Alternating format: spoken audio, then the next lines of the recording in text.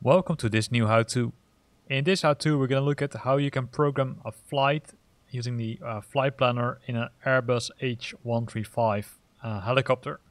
The helicopter is currently located at Courchevel Airport. As you can see, it's snowing. So let's go inside the air. I would say inside the aircraft, but it's inside the helicopter, and then let's start programming the flight. For those who don't know how to start up the helicopter, click on the link above, which contains a video which I posted earlier, how to start the helicopter. For now we're going to make some small adjustments to it, and we're going to switch on the cabin lights. As you can see, you can do it using the button here, but it's already on. And this is the instrument lights, which is also switched on already. Makes it easier if it's a little bit dark, like it is currently with the snow.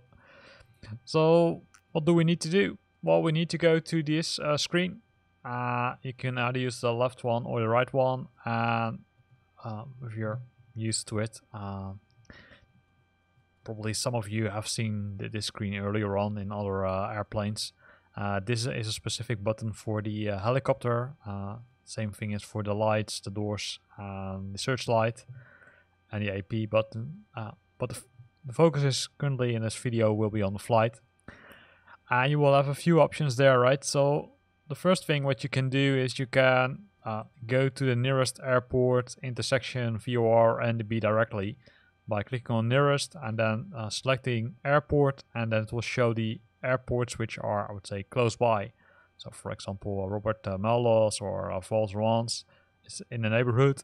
So if you click that option, then you can say either I want to go directly to it, or I want to insert it in a flight plan, or I want to show the airport information.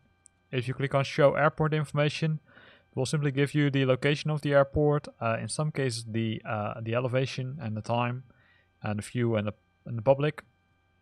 And this means, okay, hey, there's an option to refuel, and it's a public airport, so it's not a military airport. Frequencies, if the airport has frequencies, those will be shown here, and the same thing is for runways. Runways, well, most airports have a runway. You will be able to see it here. So it's runway 27 and runway 9, and these are the lengths of the runway, or the length and the width of the runway. So that's one thing you can do. So to go back, you can simply click on the back button. So let's assume that we want to go to Valterans directly, but first want to have a look at the, I would say, the surroundings. You can click on show on map, and if you click on show on map, it would normally show it on the map directly. As you can see, it doesn't show it here, so maybe it's here. Let me have a look at it. It's probably on a D map, and a D map you can zoom out or zoom in, but that does not directly show it. So let me check. It's also not on the VFR map, so I'm not sure what that option actually does.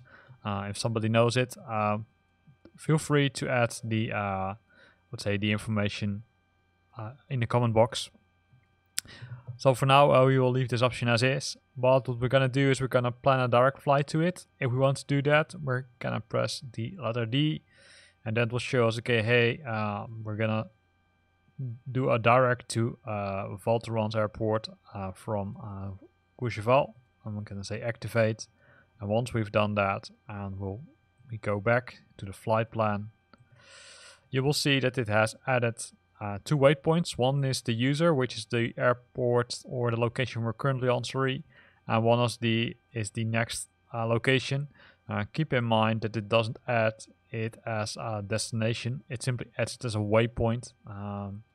So if you want to add it as a destination, you can push in the buttons here. So it was Lima Foxtrot Victor Lima. It will find it, then you will say enter, and then it has added it as a destination instead of a waypoint. So keep that in mind. If you do a direct to, it adds it as a waypoint location and not as a, I would say, a real destination. So that's nice, right? So we can simply add it here and then do it.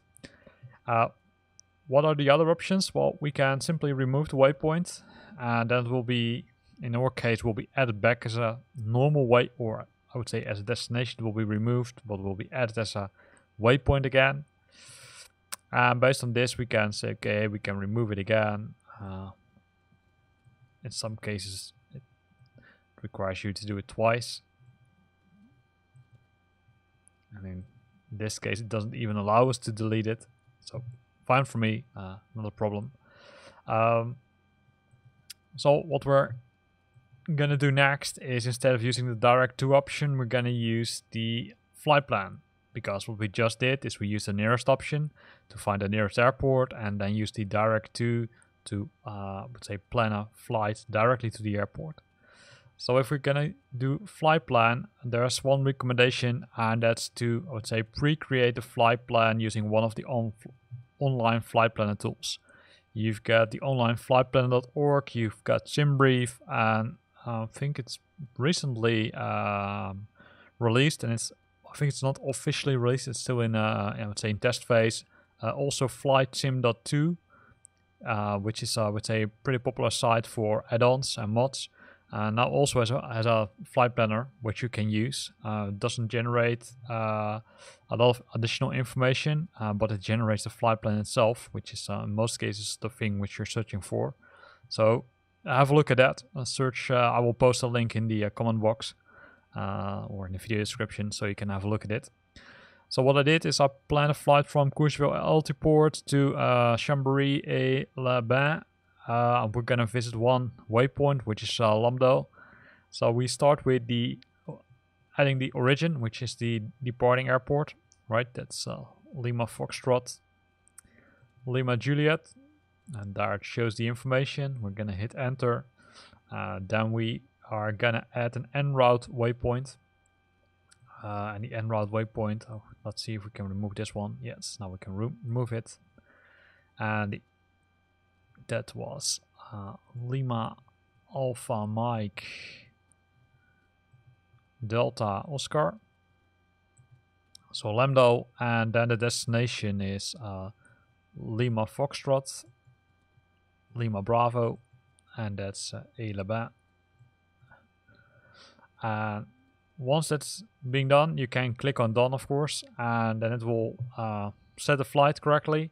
So if we would now go back one page and go to the flight plan, it will remain in there. That's good. And if you would open the VFR map by pressing the letter V from Victor, then you will also be able to see the flight plan. Keep in mind, it activates the first part of, or first leg of your flight here, as you can see. So currently the pink part is the activated part. If for some reason you're flying and you decide to say skip one of the waypoints, you can do that by right clicking on the waypoint and then say activate leg to waypoint. By doing that, it will go directly to it. So let me try to do it. Doesn't like me today.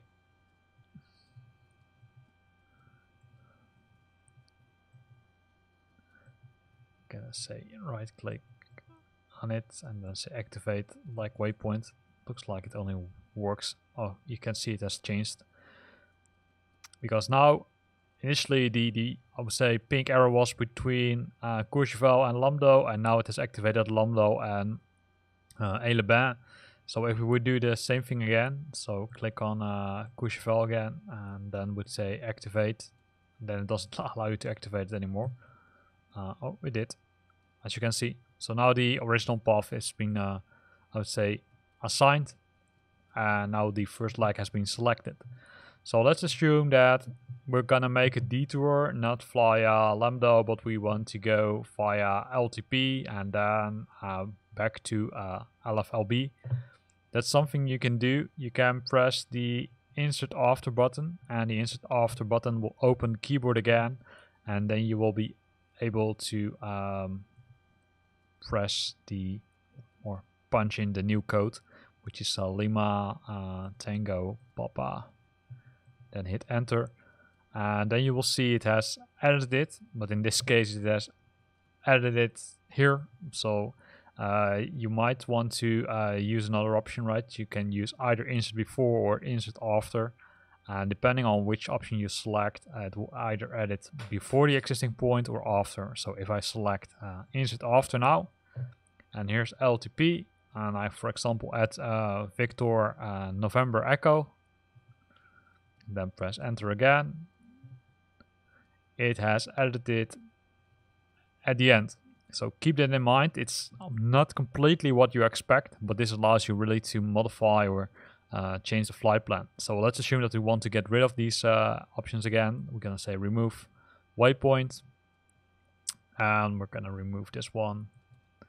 And then we're back to, I would say, square one, because now we restore the original flight plan. What are other options? Well, one of the other options is the procedures, and the procedures are there in a few, I would say, methods. There's the departure one. Not all airports do have, I would say, official departure routes, right? But some of them have. They are known as the instrumental departure. Pretty hard word. But as you can see, Courchevel doesn't have one. But if you would have one, you would be able to select the departure here and then select the runway, and that would allow you to say define the departure.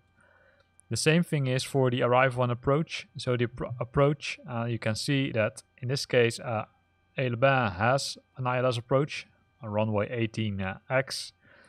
The transition is Colo, and what we can do now is we can say, okay, hey, we want to load it, or we want to load and activate it. Difference is load will simply add it to the flight plan, while load and activate will load it and directly activate it in a flight plan. Here's the sequence. Sequence is Colo, then CI 18X, then again CI 18X and Foxtrot India 18X, and then runway 18. If you're instructed to use a different runway, you can change it. Or for example, you can use the localizers or AirNav or another ILS. Or if you want to change the transition, you can change it by pressing the transition button, depending on if a different transition is available. For example, if we select runway 18 Yankee, then we've got a different transition. There you can say it's PRUF. So let's load it. And then so now it shows it, right? So what now happens is that instead of flying directly to our destination, we're gonna follow some other flight plan or beacon, sorry, and then we're gonna fly back to the airport. If we would go to the flight plan itself, you will see that well, you would expect that normal piece have been added here, but it did not. So the question is, oh, here it is. So after it has a destination, it will set the approach, and the approach simply contains all the waypoints which you need to visit. And then after, say, a few miles flying, you will end up at runway 18 of the airport of Aix-les-Bans, and then you can make a successful landing. Going back again, did we, would say, discuss most options? Well, not all of them. I think the WP info, which gives the information, it's a little bit the same as the nearest, which also has the option, right? Because we selected it here and then we said airport info. A little bit the same. The same thing can be also done for the VORs, right? So we can say VOR, and then you can either add it in the flight plan by using this button, or set a direct route to the flight plan, or direct route to the destination by using the this button. As you can see, there's no way to get more information about the VOR. Same thing is applicable to the intersection and NDB. Let me show it. So you can only add it directly to the flight plan, or you can set a direct route to it. So here ends this video. In this video we looked at how to set up the flight plan manually using the MFD in the Airbus H135 helicopter. Makes it easy, right? Because you may want to fly a specific direction or may want to fly a specific route. Then it's always easier to set up the flight plan using the flight planner in the aircraft, or in this case in the helicopter. Hope you liked it. If you liked it, then consider to use the like button. If you've got questions or comments, then feel free to post them in the comment box below the video. And if you want to stay up to date about new videos I'm posting, then consider subscribing to my channel. Thanks for watching and see you next time.